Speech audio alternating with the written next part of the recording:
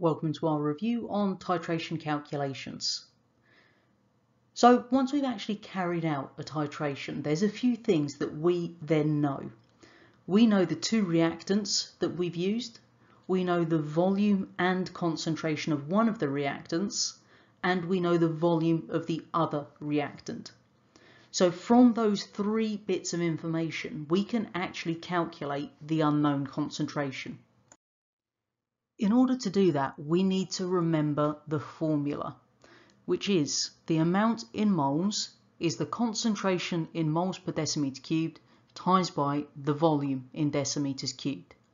If you prefer to remember triangles, then I've given you the one there. So N is the amount in moles, C the concentration, and V is the volume. Let's have a look at the type of question we could be given then. So 25 centimeters cubed of 0.100 mole per dm cubed sodium hydroxide was titrated with dilute hydrochloric acid.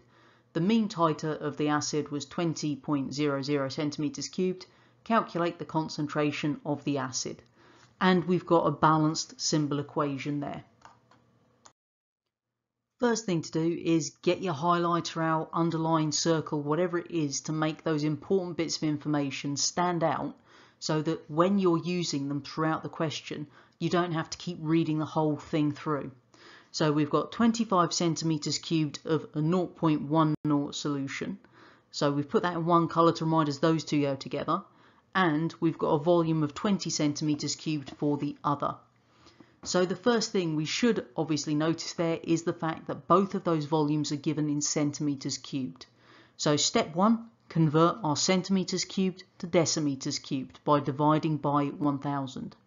So our volume of sodium hydroxide would be 25 divided by 1000 to give us 0.025, and our hydrochloric acid is 20 divided by 1000, 0.02.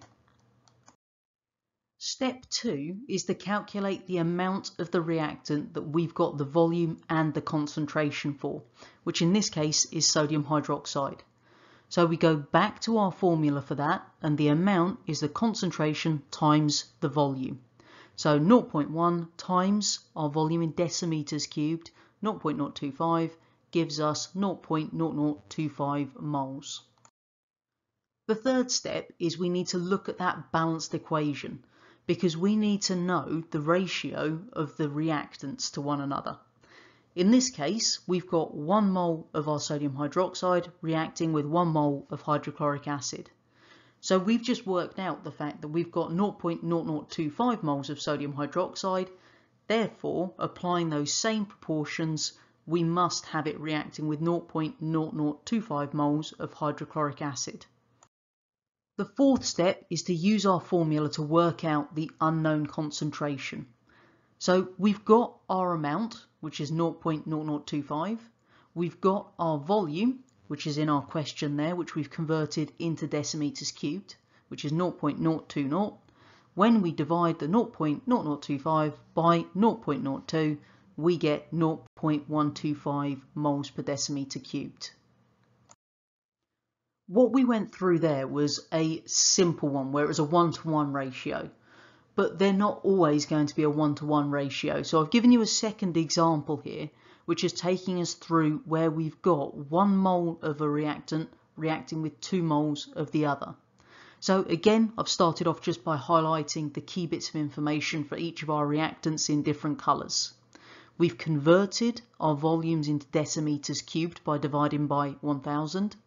And then we've worked out the amount of our sodium hydroxide, because that's the one that we have both a volume and a concentration for, by using our formula on the right. So by the end of that, we've got the amount of sodium hydroxide as being 0.010 moles.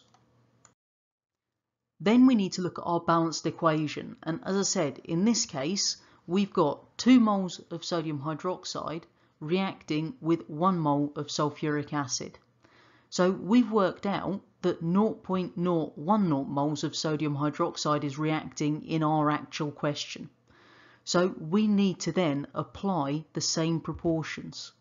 If we've got 2 moles of sodium hydroxide react with 1 mole of sulfuric acid, but we've got 0.010, then we need to divide that by 2 to give us the moles of sulfuric acid, to keep it in that same ratio. Once we've got that, we can then calculate the concentration because we've got the amount in moles and we've got our volume, and that gives us our 0.0050 divided by 0.01, and that gives us our answer of 0.5 moles per decimeter cubed. I know that when you look at these titration calculations, they look incredibly complex and you think, how on earth am I going to remember how to do this? The reality is we've only got 4 steps that you need to carry out. First one, convert the volumes to decimeters cubed by dividing by 1000. Secondly, calculate the amount of the reactant we know the volume and concentration for, because that's just times the concentration by the volume. We use the balanced equation to work out the amount of our other reactant, and then we use our formula once more to work out the unknown concentration. So it's just those 4 steps you need to work through, remembering our one formula on the right.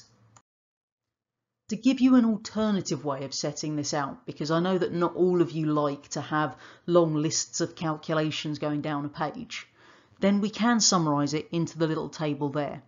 I'm just taking the same example one that we had previously, but we're just going to set it out in a different way. So we've got our 2 column headings, one for the acid, one for the alkali, and then we've got the 3 things that make up our formula: the amount in moles, the volume in decimeters cubed, and the concentration in moles per decimeter cubed. Once you've got your table drawn out, fill in the blanks of what it tells you in the question.